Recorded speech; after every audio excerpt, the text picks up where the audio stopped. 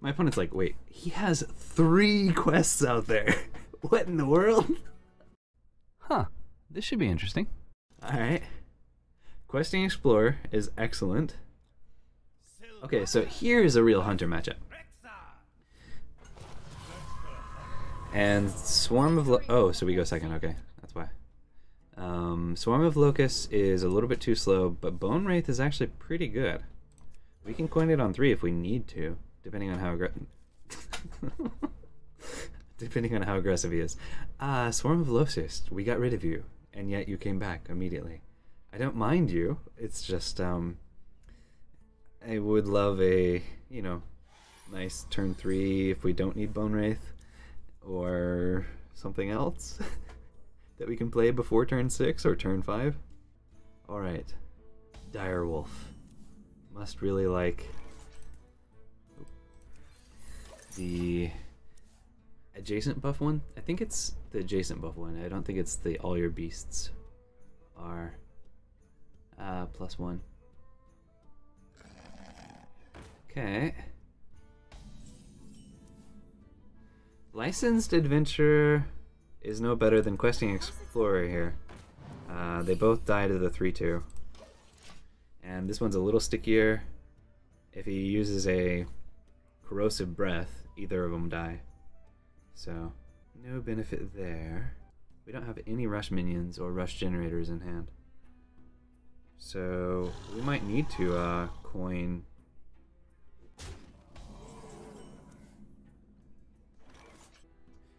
The only way to kill the 2/3 Phase Stalkers use Unleash the Hounds here, which I really don't want to do. We can Licensed Adventurer, and then next turn we can double coin Swarm of Locusts. Okay. And unfortunately, because that will complete without giving us the Griffin, we don't want to play Clear the Way here. Alright, so next turn, a turn 4 Swarm of Locusts actually feels pretty good, so I'm not so sad that we ended up getting Swarm of Locusts right back. It's not great into an explosive that he'll probably have after this goes off,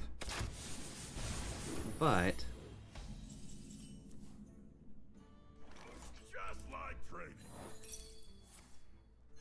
Freezing Trap. He's 2 costs more, but he gives us another coin. Okay, that's fine. And now we get one more Locust.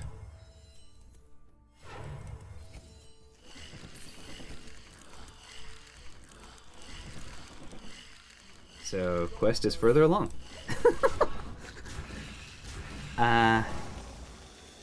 Do they run explosive? Well, it could be Highlander too. That's entirely possible. He just has a Dragon Hunter-esque start. But it could be... Does Face Hunter run Fairy Dragon and Big Ol' Whelp? No, I don't think so. So this is either Highlander or Dragon Hunter. Varanus is not active yet, not that we want to use it on just one minion. Anyways, well, against a hunter, it's considerable.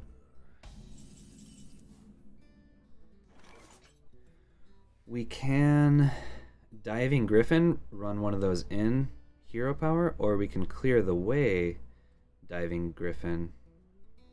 Hold on. That'll give us 2 mana left over.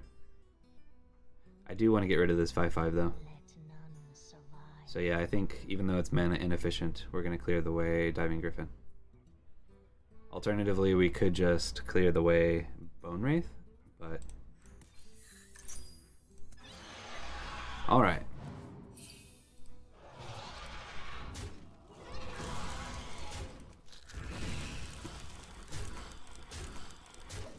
My opponent's like, wait, he has 3 quests out there. What in the world? We've gotten 0 progress towards our toxic reinforcements, just because it hasn't quite lined up yet. And then we've got Clear the Way as 1, and we can actually complete it this turn. Diving Griffin does line up really well into that 5/4. The rest of our 3 mana, do we want to use it on Zixor? We could actually Licensed Adventurer coin Diving Griffin. I do kind of like that.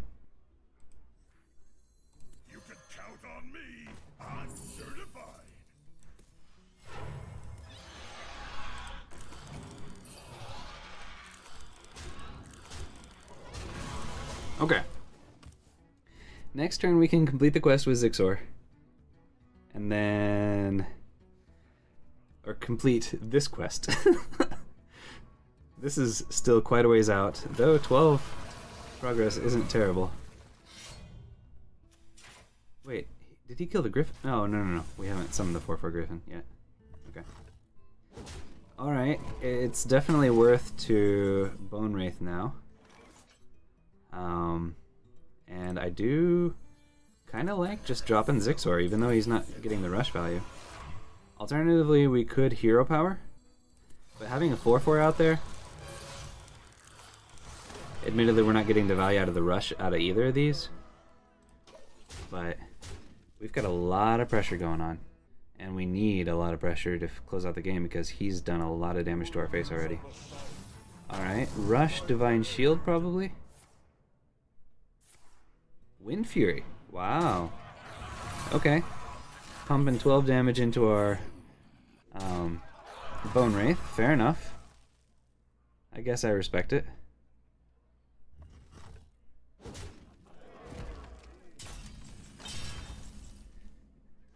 Well, he couldn't deal with Bone Wraith number 1, so let's give him Bone Wraith number 2.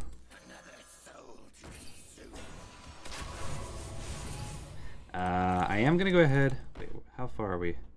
3 away? Yeah.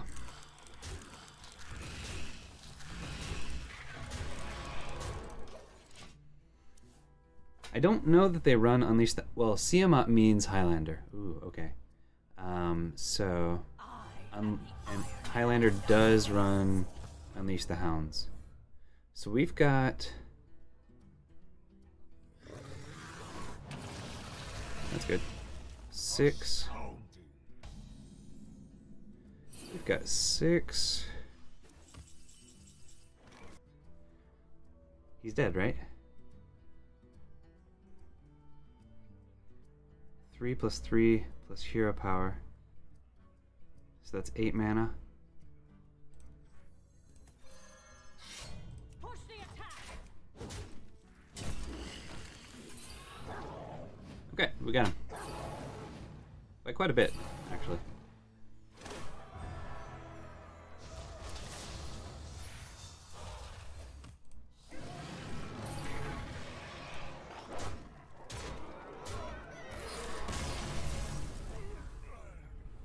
Worked out pretty well.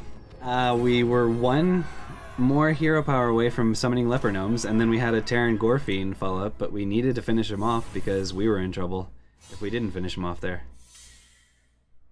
I like it. 80% win rate, but actually 75% win rate because one of our opponents just roped out the entire time. Okay, tracking is way too slow against Demon Hunter. Unleash the Hounds is also a finisher. Diving Griffin can help us deal with something problematic. On turn 5, if we want to wait that long, it would deal with a... what's his name? But it can also just sometimes help us.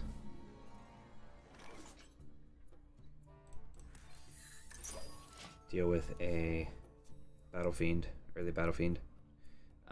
Here... Dwarven Sniper, or Sharpshooter, Hero Power, Queen Hero Power. Feels pretty good. Oh wow, that's an opener.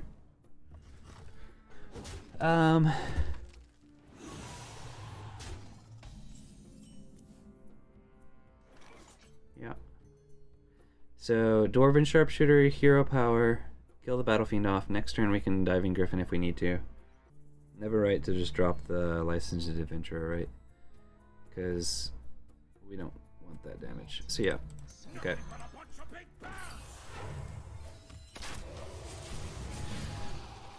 So he does have Second Slice. He has already used a Twin Slice though. Currently he has to run in one of the minions plus Hero Power. Or Second Slice.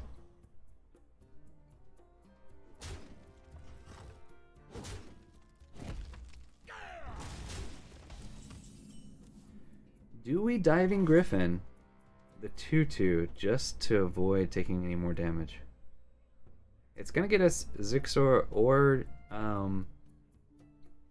other diving griffin. Doesn't feel bad. And either one, we can play Licensed Adventurer coin and play it next turn. So yeah. Okay.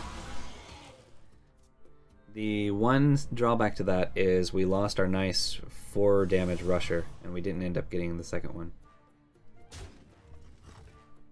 Okay, I still do want to get some board presence against this, but I will go ahead and run in the Zixor, protect the Licensed Adventurer. Alternatively, we could just drop this guy, Hero Power and Tracking. Now let's do this. This is board presence.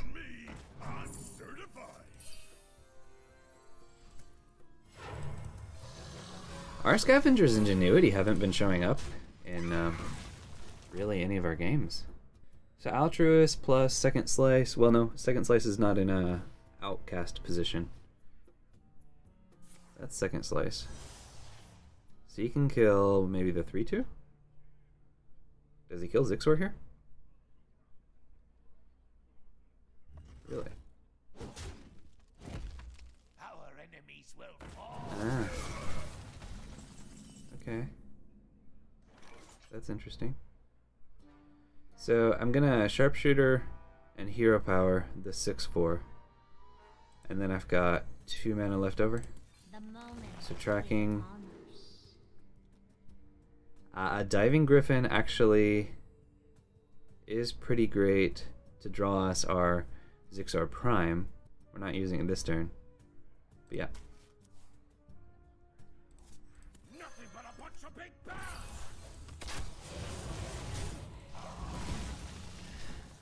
Okay. We do have Bone Wraith to stem a little bit of bleeding if we need to. Does it show us what our other options were from tracking? Desert Spear and second tracking. So okay, we can't cycle through our deck so hard, but Desert Spear is not a huge loss in this matchup unless he plays the weapon that summons 2 1/1s. Okay, Diving Griffin cleans that up and gets us Zixor. Alternatively, we run 4 little 1/1s and get 7 progress towards our quest. If we play Diving Griffin here, all we're doing is hero powering after that. Altruist wrecks this, but lots of progress towards our quest. And we can't follow up with a Zixor turn next turn anyways. So this is more mana efficient and leaves us with some 1/1s on the board. That if he doesn't have Altruist, he should have some difficulty dealing with it. Those without eyes truly. Okay. I'm glad we're not seeing, we haven't seen Fell Screamer, and we haven't seen, what's her name? Priestess of Fury. Because that would be a challenge to deal with. Okay.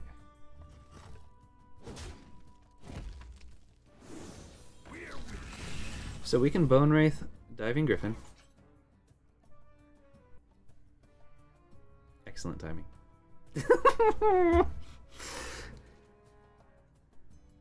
So we're not getting any value anymore. There's no way to get value out of that anymore, right? Except as an activator for Clear the Way, if we ever top attack it. So now. Unleash the Hounds here. We'd bump into that. Leave that up. No. Let's get rid of the 4/2. Do we trade these or smack them in the face? Next turn, we've got a really powerful turn with Zixor. So, I mean, we've got a huge turn on 8, a huge turn on 10, Do you see what must be? and I was afraid Altruist was a possibility. Because if he had Altruist and we left up 5 damage, then he could actually punch through a lot. So right now, he's got to dump everything into this Bone Wraith. So we saved ourselves like 5 damage to the face. Or at least a few damage to the face. Okay, Zixor Prime cleans these up, gives us some board presence,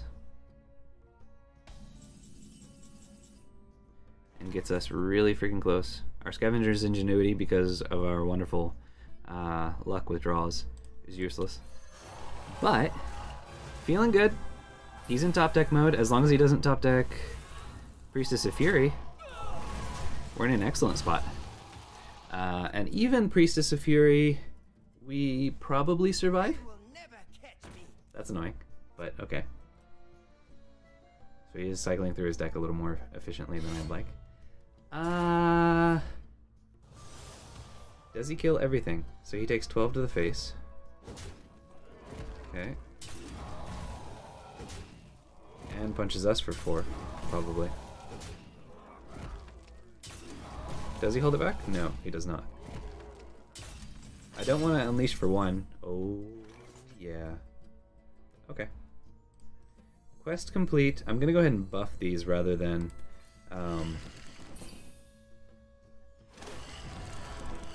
use this hero power. So unfortunately, he no longer has Altruist, so he shouldn't be able to clear this unless he top decks a Priestess. But yeah, unfortunately, Scavenger's Ingenuity doesn't draw anything, right? Yeah, no. Because we've already drawn both our Diving Griffins and both our Zixors. They will never catch me. I mean, he's very dead unless he got Priestess. And even with Priestess, there's a good chance that a couple of them survive. And got to bump in for 5 each. We took down a Demon Hunter with this. Awesome. Okay, so Toxic Slam Quest has a lot of different ways we can take down our opponent. And subtracting the... Let's see, overall it was a 5 and 2, but it was actually a 4 and 2. Because if we take out the hunter that just roped the entire time. So still a 66% win rate or a 71% win rate, depending on how you like to count it. Pretty good. I like it. And that's it this time. I hope you enjoyed. If you did, be sure to tap that like button, smash that subscribe button, and share your perspective in the comments below. You're awesome. Thank you for watching, and have an awesome day.